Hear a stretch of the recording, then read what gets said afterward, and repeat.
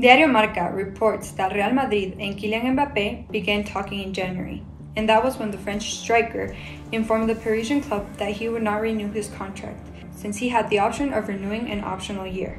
Kylian Mbappe's contract, according to Diario Marca, is already signed.